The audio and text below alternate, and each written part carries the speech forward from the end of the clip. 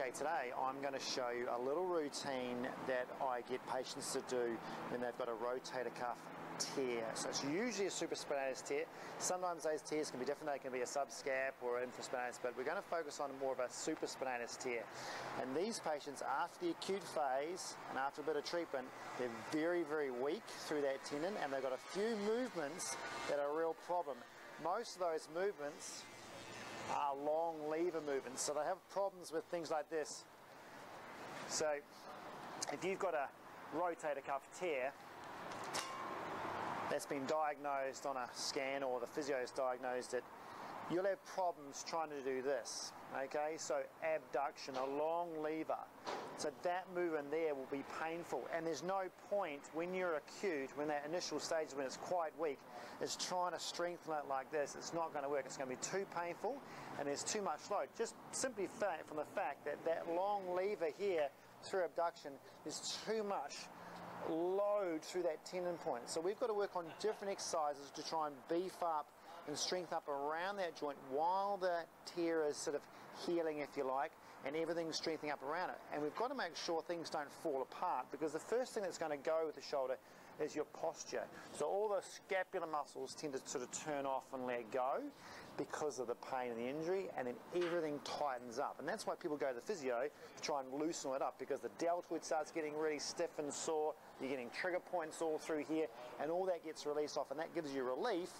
But you've got to do all your homework, because otherwise you're going to just wait and wait and wait and wait, lots and lots of treatment, and then get weaker and weaker and weaker, and then have to do so much rehab, it's crazy. So what we try and get people doing is rehab early, in that early stage, but we've got to be very careful how much load we do. So that load is no good. The other load is no good, is going forward. So that long lever forward, and you'll find people with rotator cuff tears, they can't lift forward like that, so they can't lift a dumbbell or swing a kettlebell, especially in that rotator position there. That might be a bit easier, but this position's no good.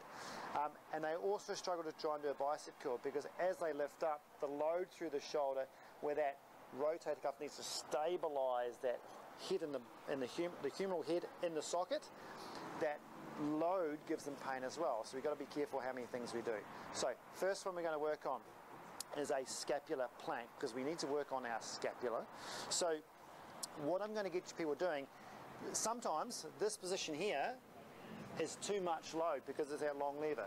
So what you can do is go down into a plank, which allows you to work on your core a little bit, is go into the plank here. Now, I like getting people starting on their knees, so they go into this position here. Now don't do that way, because it's internally rotated, so try and keep even there, and keep your pelvis in neutral there, all right? And then you're trying to just go into a scapular retraction. Be careful of that pain in the shoulder, and then push away. Now this is quite hard, because it requires you to do quite a bit of movement, and you'll feel like you don't have much movement in there. Okay, now this is a short lever scapular plank, which is nice and safe. You just got to be careful going in and out when you've got that rotator cuff tear. Now that load through the joint gives you that compression and gets those postural muscles stabilizing to help you with stability. And usually when after you've done something like that, you feel a little bit better, everything feels a bit more switched on, but you haven't loaded up that rotator cuff tissue. You've switched on everything else. So that's a good one to do. Obviously you can progress into a long lever scapular plank if you can, but some people don't like it. So that's one. Now if you want to advance that and put more load through the joint, if there's no pain, you just simply go from the knees to straight onto here. So when you're doing a full plank, keeping those glutes on, down into there, so your whole body goes down and into there. Okay, so down and up. Okay, be careful with that one, but that's a really nice one to switch on all your scapular stability mechanisms. Okay, so that's your press part.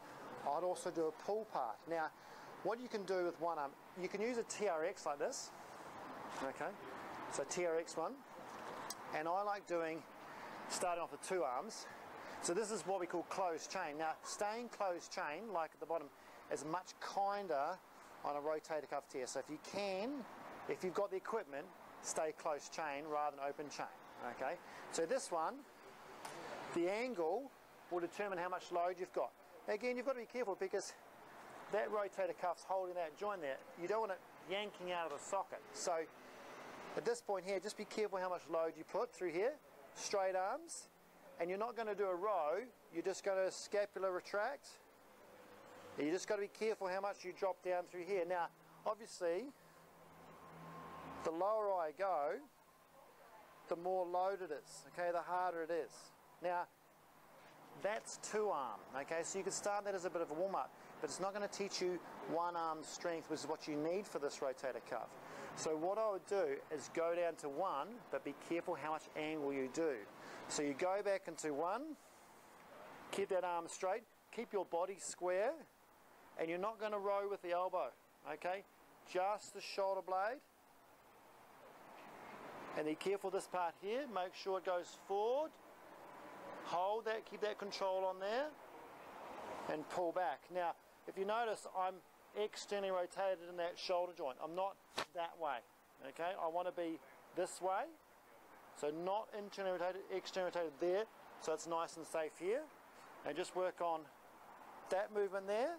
Don't over pull or overreach with that. Okay, and that's your closed chain, one arm, scapular row.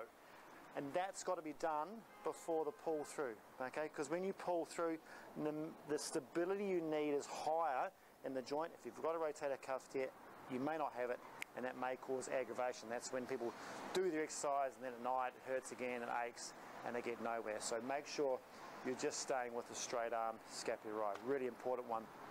Okay, so next thing, I have to look at my notes here, is your abduction isometric. Now I talked about how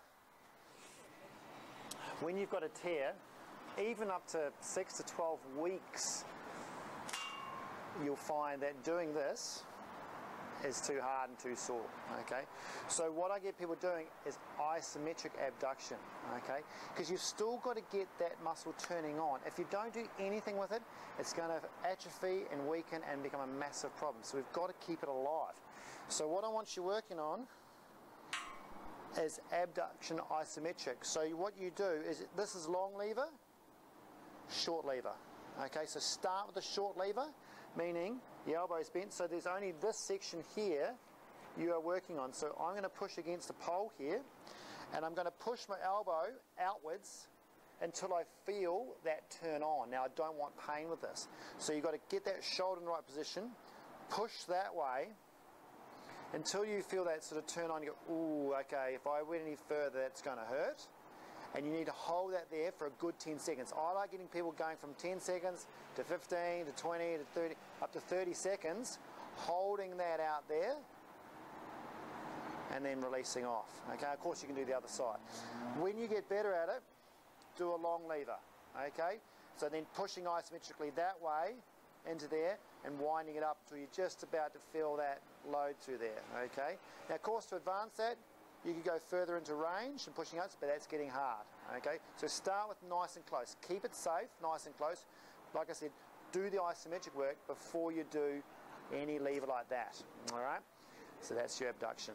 You have to do external rotation. Now, your external rotation, even though, say you've got a supraspinatus tear, and that's, yes, it's a stabilised, and it's, you know, secondary movement is abduction, you still feel it on external rotation. And when we test people for a rotator cuff tear, you test them in an isometric external rotation, they'll feel the pain. So you need to strengthen it, but you've got to be clever. So what I would get you doing, actually, let's loosen that up a bit, have a long band. Now this is red. When you've got a green one, now in your country, in Australia, red is easier than a green, but in some countries it's a little bit different. But just look at the thickness of the band, okay? So thicker the band, harder it is. So the red one is what we call medium, and the green ones are firm. The next level down there is yellow, but it's really, really skinny.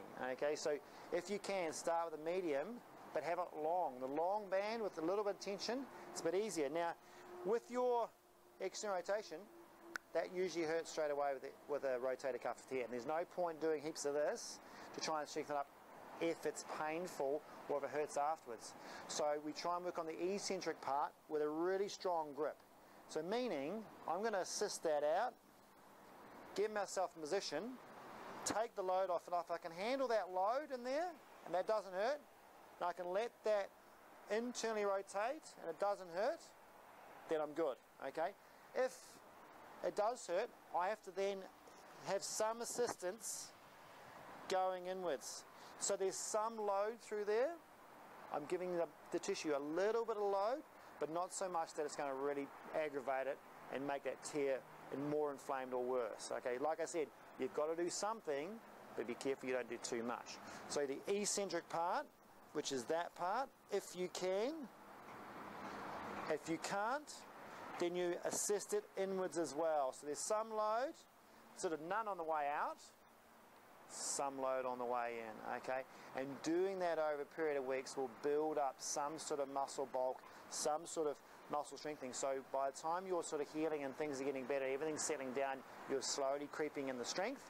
So then hopefully you can get to the point where, oh, it's better, and I can start working on some real strengthening, going up by doing concentric, eccentric work like that, and then up and higher and higher and higher. But like I said, all this is your acute stage, or it's just straight after treatment. The first sort of things we try and get people doing to get things working, get things activated, and keep things switched on. Okay, now the last one is always my favourite, is extension. Now you shouldn't have any pain with this, so if you do, it's either too early, okay, or you probably need a little bit more treatment. But extension is this one here, okay. Now most people will feel fine with that. It's the abduction and the going forward is the problem. The extension is usually fine. Now, extension will get your rear delt and a little bit of your rotator cuff at the back, which will help out. Now, the more you can beef up the strengthening work here, so the more work you can do here in that part and a bit of tricep, the happier that shoulder feels, the more switched on it feels. Then it's almost a bit of a pain reliever. So some people get, you know, if they've got a rotator cuff here, they'll get into the ball and they'll try and release that muscle off because that muscle's tightening up to compensate.